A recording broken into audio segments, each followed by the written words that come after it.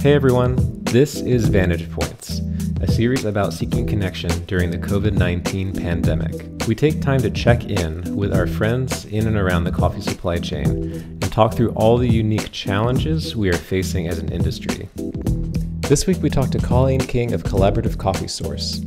Colleen is an advocate for supply chains and producers, working to educate businesses about the cost of production and how much labor is valued. In this episode, she challenges us to consider whether our current models are truly sustainable for the growth of specialty coffee. Is your model sustainable? And this is something that everyone's going to have to look at right now.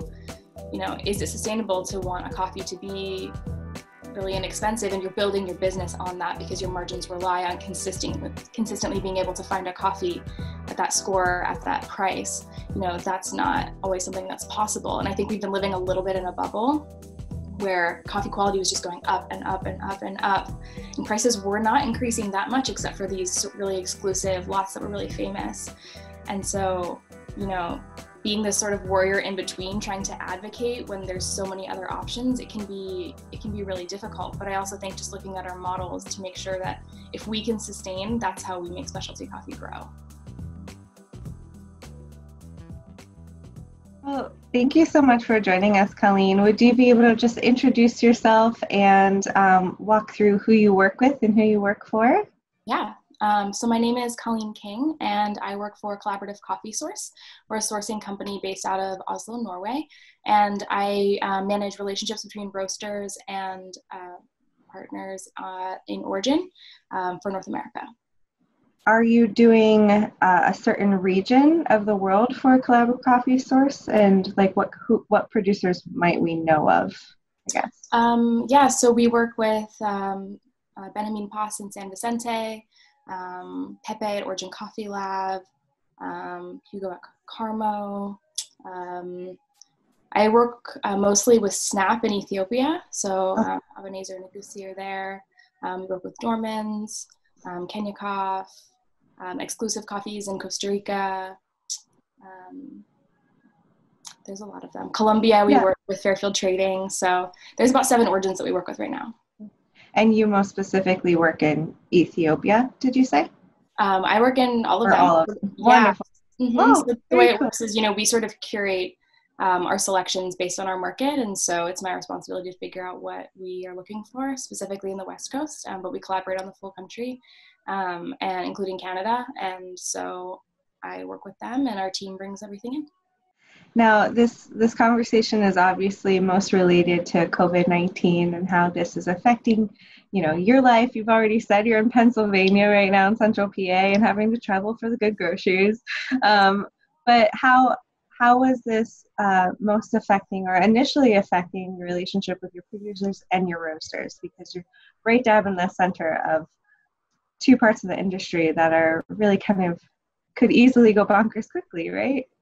Yeah, I think that we got a little bit lucky in the sense that there was a little bit of a lull. We had already done some of the buying. So when it started hitting, we saw with our partners in Asia what was happening there, and then expecting that it was going to affect the full agricultural sector. But it was not until maybe a month ago where we started hearing that the shutdowns were happening in the global south. Mm-hmm. Other importing companies that we've spoken to, they talked about how, because you're in the center space for so many people, that you're a resource to producers and a resource to roasteries. So what kind of information did they come to you for, or are you still kind of grooming up those communications now that things are we have this new norm almost? Yeah. It's interesting because, CCS is set up for, relationship buying model. And so the idea is if you find a producer or a region or a coffee that you wanted to work with, then, you typically buy it year to year. And so as those yields fluctuate, that's really what affects the buying patterns is, can you absorb this many if it's up? Can you, if it's higher price because yields are low, what does that look like for each roaster? And so that's a lot of the communication that we have in that link. And so when this happens, you start to see, in Peru, for example, the coffees are starting to rot on the tree in the lower elevations because there's restrictions on movement of people. And I think it really highlights the what a lot of people consider like invisible labor, the transient labor that's so necessary to do a lot of agricultural harvests. And so that's a lot of the concern on the ground, a lot of these origins. And then in the roaster side, it's what is this going to look like price-wise? And what about quality? And, what are the commitments moving forward with such uncertainty? As we navigate like the questions that we're curious about from you, one of the things that is so obvious that at this time, because it's such a unique time, people are thriving in very unique ways. They're being super creative and adapting quickly and just showcasing the resiliency of both farmers and roasters and people like you. So where are the pockets that the people around you are thriving in unique ways? Well, I would say there's a few models depending on where you're looking at in the supply chain, but I would say, in roasters, if anybody was in grocery or subscription or had a direct dialogue with their consumer base, those are the people that are thriving the most. And so they can market, they can sell directly, and they can ship. People that had a significant amount of their business in the wholesale sector and didn't have that sort of communication with their brand are struggling a little bit more. And so seeing people pivot that had not previously engaged in that way is pretty interesting. I see a lot of like live streams and events going on. I think at Origin, I'm hearing a few things. One of them is I just talked to Nick at Veritas, and they're actually pivoting from doing data collection to trying to get the National Ministry of Health to work with them and some of their big partners to distribute antibody tests to be able to see if some of these transient workers that are pickers moving from place to place to place that are very far typically from where they're actually their home bases, to be able, if everyone else needs to stay put, can they move through if they have this antibody testing and they know that they have a higher immunity? So sort of pivoting models in terms of how can we serve right now has been pretty cool to watch. Where is Veritas? Sorry. So they're based in New York, okay, cool. But they're this decentralized nonprofit body, that's cool. Sort of all over. And actually I interviewed Nick for one of my Sourceress episodes, and he goes, it's a long one, it's pretty in depth. And they basically were tracking how many coffee producers are in the world because they didn't know that number for a long time. Where are they? How many are they? What are the population we're looking at? Because if we're going to help them, we need to know where they are and who they are. And so they were just finishing that. And then also we're thinking about moving into cacao. So they had like a year or two under their belt, but now they had this data that now they can reach, the people that they need to in order to help their harvest. It's pretty cool. Well, you highlighted the fact that you're one of the hosts of Sourceress. And one of the reasons why we wanted to talk to you is because you've had these connections with different kinds of supply chains in a really unique way and a long relational conversation way. And I'm curious if you've been able to or have been reached out by the other supply chains that you're either surprised by how they've had to respond or a unique way they've had to respond in comparison to coffee. I think that along with the question of like who's pivoting and being able to survive, if you have a strong connection and are able to market directly to your consumer base, you can do innovative things like being able to have prepayment for harvest to be able to make sure that people can actually get through and get paid, because that link, funding is usually this first thing that gets pulled. And so things like, Sana from Diaspora Co, like she's one of those, right? And I saw you're going to talk with her. But it's pretty hard to do that. Like Macienda from LA, they're like reviving heirloom corn in Mexico and finding markets here. And, they do that prepayment, but now the restaurants aren't open. Right. And so it depends sort of what your link looks like.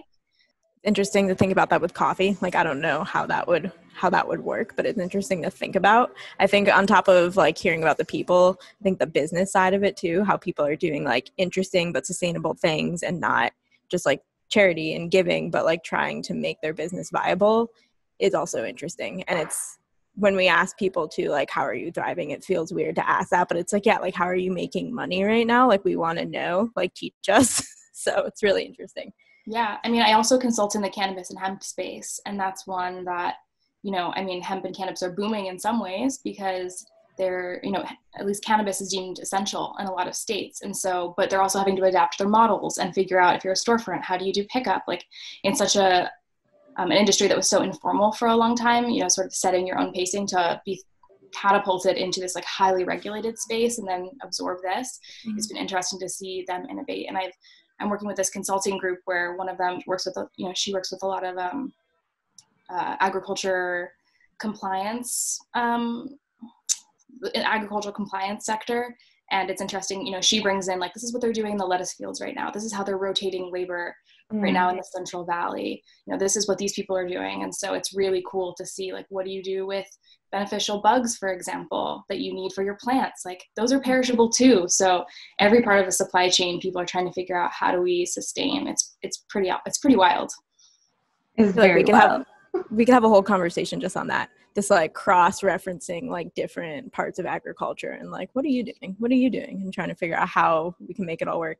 Yeah. And I mean, coffee is one of those things where you project so far out, right? And so when you're talking about it being on the water and you're really planning, 6 months out at all times. And so because of the nature of it having international shipping, our challenges are pretty unique because of the perishability aspect. Mm-hmm.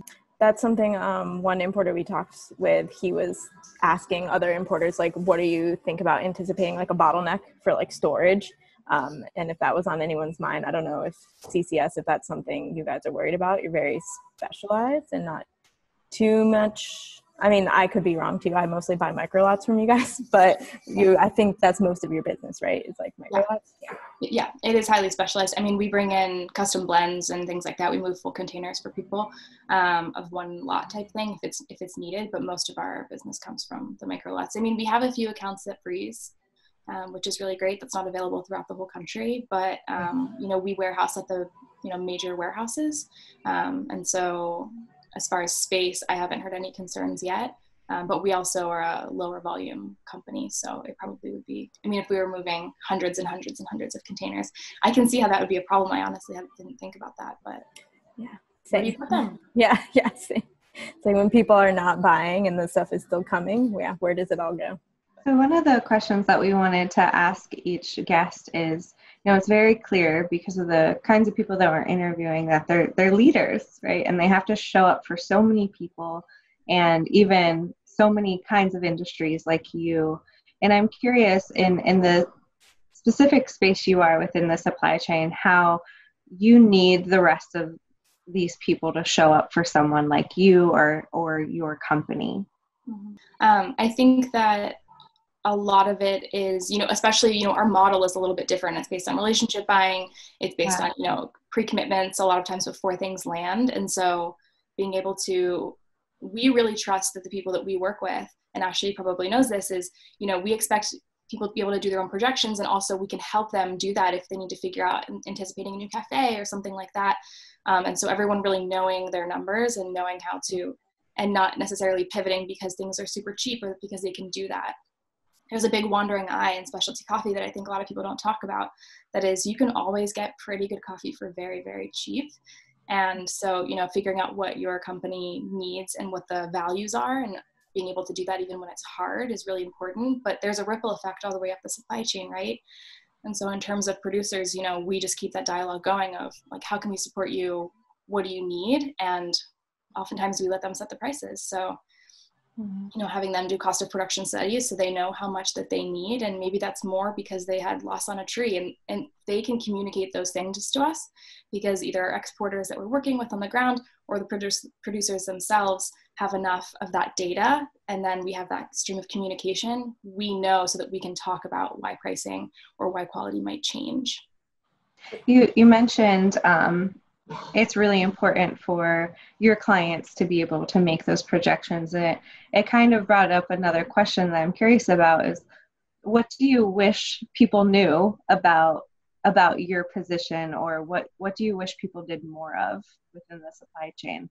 Like knowing cost of production at the farm level or knowing how to project 6 months ahead. What would be so beneficial that you wish people would just do? All of those things, actually. All of those things. But, I think what it really highlights is, is your model sustainable? And this is something that everyone's going to have to look at right now. Is it sustainable to want a coffee to be really inexpensive and you're building your business on that because your margins rely on consistently being able to find a coffee at that score, at that price? That's not always something that's possible. And I think we've been living a little bit in a bubble where coffee quality was just going up and up and up and up. And prices were not increasing that much except for these really exclusive lots that were really famous. And so, you know, being this sort of warrior in between, trying to advocate when there's so many other options, it can be really difficult. But I also think just looking at our models to make sure that if we can sustain, that's how we make specialty coffee grow. Mm-hmm. I think it's so important to have players. Like I've personally done work in Guatemala. I think we touched on this before, where there's so many producers who don't know their cost of business. And so who don't know, like when they sell the coffee, what is even happening, but they know they're not making enough money. And I think it's so important to have players like you, even for roasters, in the middle to like be a tool, but not give people the answers. Like we can help you figure out what's viable and where your business is at, but like to have them do that work and like know, because like you said, it's a relationship business, and the only way it's going to work is if everyone knows what they need on both sides. Exactly. And I think that we've seen this, you know, specialty coffee grow at this clip that was, you know, a lot of people said unsustainable for a while. And so being able to, you know, maybe this pause allows us to look a little bit and see what we really want to do. But it can be really challenging because when you build your business already with these numbers and these constraints, there's nowhere for you to really go to make that choice that you could have a relationship long term, or, you know, that you're sort of investing in order to have that link. It just isn't built from the beginning. And so if people are rebuilding and looking at their business models again right now, I think it's a good time to try to figure out, you know, what we maybe thought as preconceived notions of what was like top quality or something that you needed to have all the time on your menu. Maybe that can change and you can have a little bit more sustainable for everyone. You know, we're talking about cost of production, and when we spoke to her name is Ashley Tettleman from IDH, we were talking to people within the nonprofit sector that work in the coffee lands and how they're becoming a resource in different ways. And one of the ways that they're becoming a resource is doing a lot of data collection about living income. And because I guess I come from more of a business background, I'm so curious about cost of production. Mm-hmm. And it was clear through conversations with her, yeah, we need both. But for some reason, to me, cost of production just, you know, filters through my business screens. Like I get that. So I guess what kind of data or information do you think would be super beneficial for, like, within your position to communicate we need higher prices? Is it cost of production? Is it living income? Or is it something else? Is it just saying you need to pay more? I mean, I'm on the cost of production train all the way, honestly, because I think that it's the easiest way to communicate. You know, if you run a business, then you know that if you're selling something for lower than what it cost you to be able to present that to your customer, that's not sustainable. And so it's a really easy way to communicate all the way through and down to the customer. I mean, I think all those other data points are really important, but right now that seems to be, but even sometimes when I talk to people about it, it's still difficult because that number, that cost of production is so high for them that that's not sustainable for them either. So I think that if we have that number for more places, and I think that that will happen because it needs to, or we're pretty much going to see a collapse, because you can't just ask a farmer to keep going into debt and not know what's going on, you know, but it's been interesting to see how this is growing. And I know that there's really big companies that are talking about this, small companies, importers of all sizes that are funded all different ways, that trade all different ways. They're interested in seeing this too, because we're trying to save this. I mean, this is going to be a major point at which we're going to see, you know, what people are going to be innovative, creating innovative solutions to be able to see how long we can sustain specialty coffee as a whole. It almost seems like cost of production is like the cornerstone that you need to know first before you can get to like living wage and all the other facts and figures. Yeah, I mean, it is complicated too, right? Because when we're talking about wages, like I think Ritual went down somewhere and did picking on a farm and then sold that coffee as if they had the labor of the San Francisco's minimum wage or something, or whatever the baristas were getting paid. And, you know, that is one way to sort of show, you know, it was so expensive. I mean, I don't even know if they had sold any, but it was, you know, sort of this thing to talk about living wage and, you know, sustainability and how much labor is valued. But I think the living wage side and the exchange rate is something that often gets convoluted because it's so much less to live there and that's enough money for them. Like that kind of sentiment is, I mean, it's really inappropriate for one, but it's also, I mean, it's rampant without us really thinking about it. That when you say $1, $2, $3 might feel like a lot because you don't have that other reference point. But I think you're right, that coming later to give more context is probably a good thing to show people. It just really speaks to the lens that we have. And I recently stepped into this world that is both very nonprofit, but running a business as well. And I come from business. So it's interesting to listen to that lens and acknowledge that so many people in attached to our supply chain really focus on living income, but because of how our brains work and how our consumers work, we need that point of reference in a different way. So it's kind of that balance of how do we get this message out and who's listening and who needs to listen first, I guess. And I think that in specialty coffee, like we have tried multiple ways to get people to care about the supply chain and tell stories.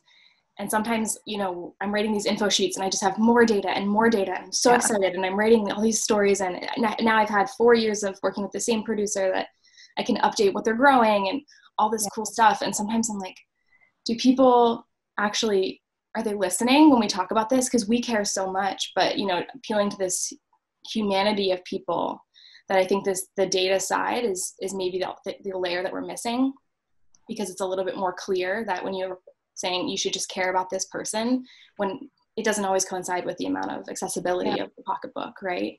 And so maybe that's the key that we haven't had before, is the data. Yeah. And I was just having a conversation with someone, I think even just last night, about, how do we ethically tell stories and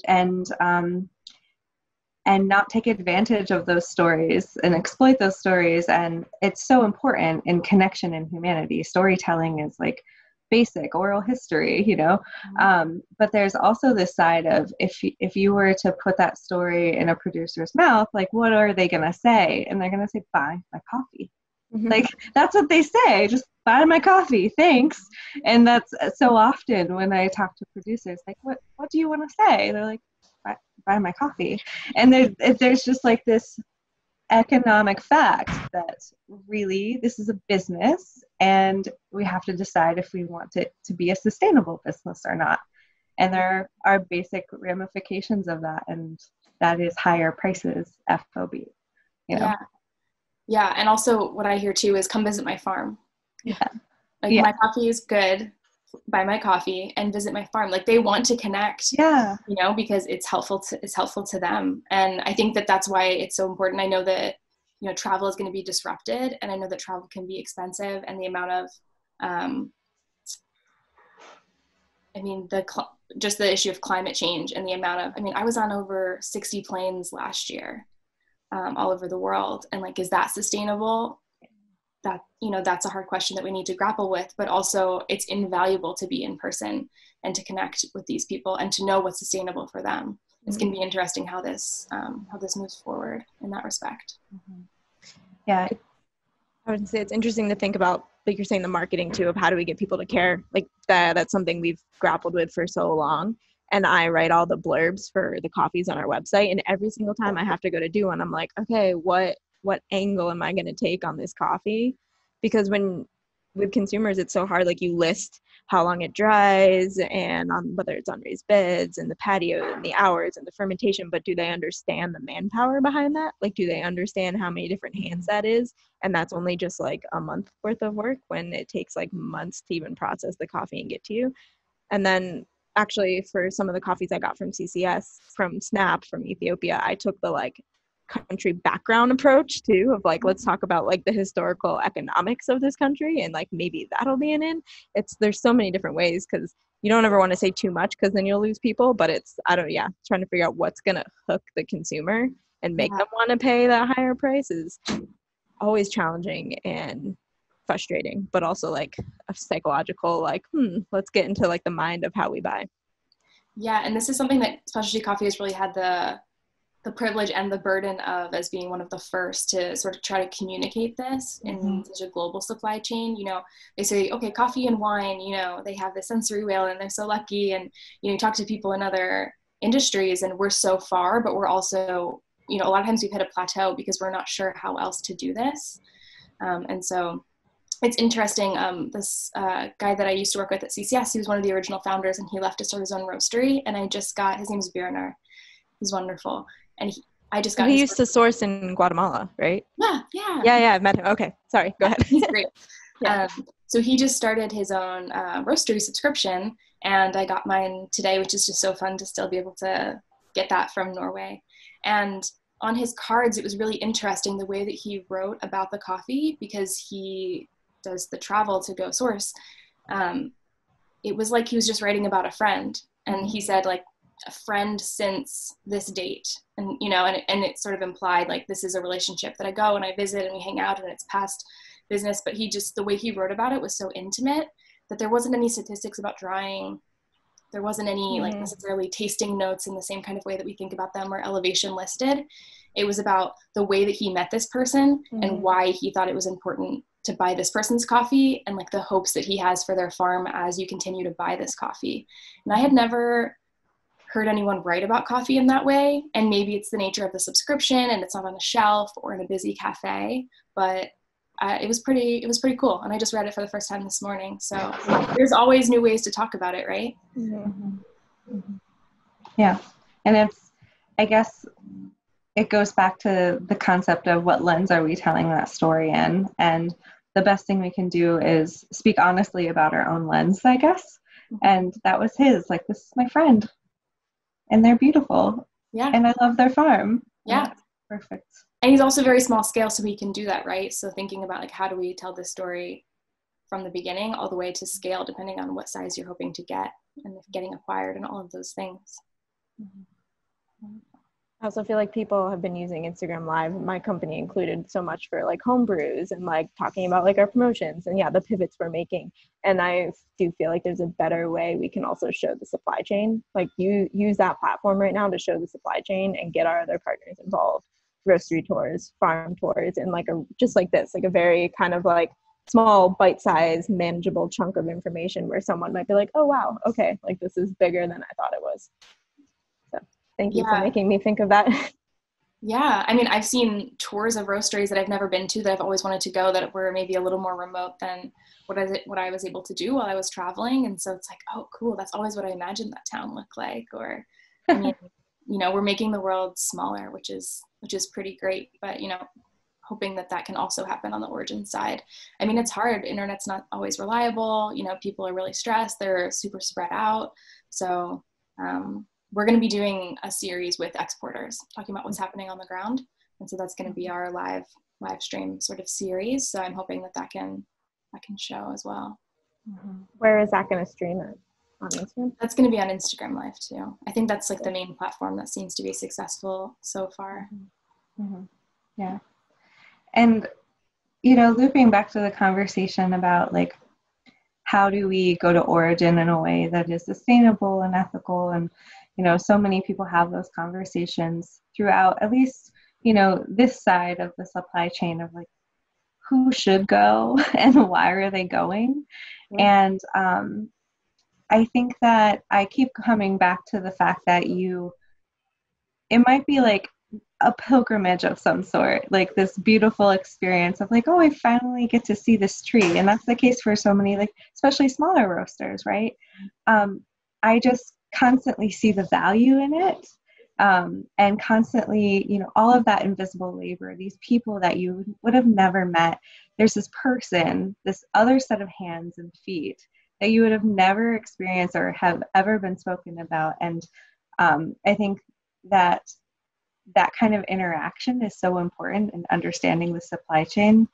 And it really is never driven home in quite the same way and through storytelling until you see it yourself.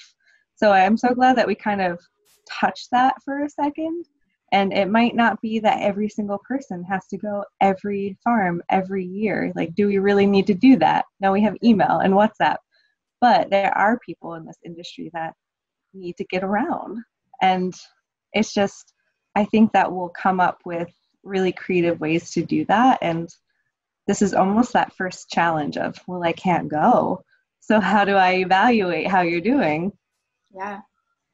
Yeah. I mean, I think that just having, and I'm sure that you've seen this too, like to see someone that has talked about this plant and this origin or this chain and has been able to see everything for the first time, I mean, it changes everything. It's like they can't sleep at night when you're there. You know, they're just like so excited and they're so like bright-eyed, and it's like they're just running on this fuel that they didn't even know existed. And it's because we talk about it so much, but it's so important to see. And I think even going every other year is a really sustainable model. I mean, I think part of it is also like, especially in relationship buying, knowing this person, seeing this person and being held accountable because you can actually see this person. But also I think it's important that people don't get like fancy tours necessarily for their only time that they go. I see some people that have been gifted tours or something, like they maybe win a competition or something and they go down and you're like, I hope that they get to see other farms because that's the fanciest farm and it's so beautiful and that's so awesome. And I wish I could be there. I want to go, but also that's not a realistic picture of what's happening. And so making sure that those are wholesome and inclusive of the reality is also a really important point, I think, to consider. And the relationships built, I'm sorry, Ashley. The relationships built make these times of crisis move so much more smoothly. Like that's why it's so important.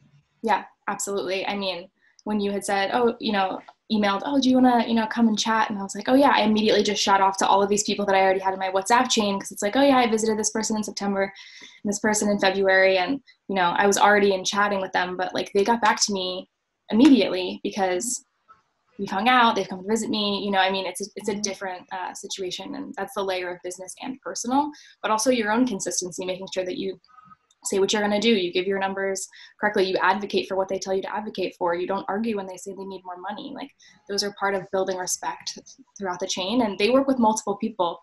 The same exporters work with lots and lots and lots of importers. And so being able to have that personal connection it's pretty important for you to stick out. Yeah, it just makes a huge difference, like you were saying before, in how your friend writes about the coffee, if going there. And I wanted to point out too, you're saying it's someone's first time going. I've been to over 50 farms and it's the same every time. Like I'm always bright-eyed, full of energy, and I'm like, this is amazing, seeing someone new, learning something new. But like you said, the relationship just makes it really easy. I spent the first 2 weeks just being like, all right, who do I need to contact? Who do we need to talk to? Like we need to figure out where they're at, where I'm at, and like make sure everyone's on the same page.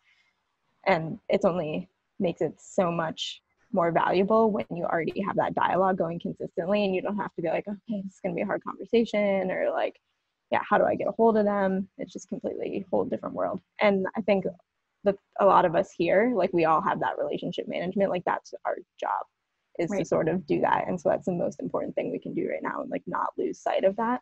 As silly as it may seem to be, like my job is communicating in conversations, but it is like, it's the only way that anyone's going to get out of this like intact. But totally. And I think also, when you look at it just from a business perspective, it's actually very important to be able to do that for like that forward booking and that forecasting and maintain that relationship, because you're not just having coffee sent to you every time that you're choosing a new one, writing a new write-up, all these things. It actually saves a lot of time if you are buying similar things and working directly with these people, because early on, if you're texting with a producer, if their yields are down, if they're up, what they think of quality, all of these things, you are preparing your own supply chain to be able to absorb or navigate whatever's going on. And so it's just good business to be able to do that as well. And that's a huge part of the travel too, as we were talking about, like, why is it important to travel? It's that historical context, so that if, like you said, they're going to have a down year, or if they've been having a pest problem or weather, anything like that. So yeah, I know I'm thinking about oh, am I going to be able to go to Colombia in September? Like I've been going for so long, you have these like traditions, and your heartstrings get tugged. Like I hope that everyone's okay, and I don't want to have to like miss anything, because that's part of what makes this job so wonderful. I mean, you just look forward to seeing these people in person. Yeah. Well, thank you so much for joining us Of course, this was and so fun. answering our questions. And although this could have been just audio and that would have been very easy to consume, we just wanted to create more connection and see people's faces. And we keep reflecting after these calls that this is giving people the language and hopefully empowerment to talk to each other a little bit easier. So thank you for joining us. Yeah, of course. Thank you for having me. I'm so happy. I was gonna say we should plug your podcast again and also your CCS series. Yeah. Yes. Also, is there another season of Sourceress? I'm just gonna put that out there. Yes. So I'm trying to pace myself right now because I put so much on my plate all the time because I'm just, I'm sure that you're all, because we're all on this call the same, where you're like so ambitious that it's hard. You have to like pace yourself a little bit because we're just all so passionate. So I'm planning season 2 right now. I have my dream list of people and topics, and it's going to be really different, more systemic, or things that you wouldn't think about necessarily in terms of sourcing. And so I think that I'm going to wait until things settle down a little bit to be able to reach out to people. It's hard to know, like, what is your response been when you've been asking people to sit down? Have they generally had the time and wanted to talk? Have they had like the energy? Is this good timing for people? I mean, Nico, you can follow up too, but like, I think of the 20-something people we've asked, like one person was like, oh, I don't really have time. Yeah. And it's because she's in Burundi and dealing with the government there. Yeah. Like, that's it. Like, she wanted to join us, but just like, it was too much. Yeah. So it feels like everybody is really excited to talk to each other and is, hungry for that and hungry for information. And all of our brains are just in an interesting space where they're so open, because we're just like all just sitting and thinking. And so it's a perfect time for reflection, and I think to report upon that reflection. So it might be a great time to start reaching out. Yeah.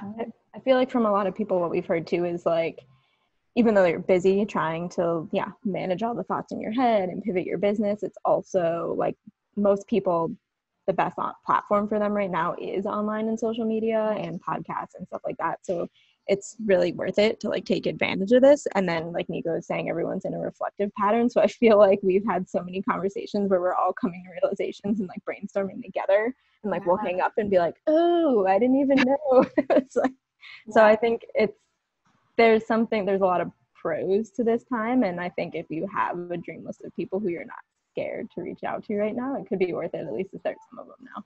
Yeah, maybe touch base.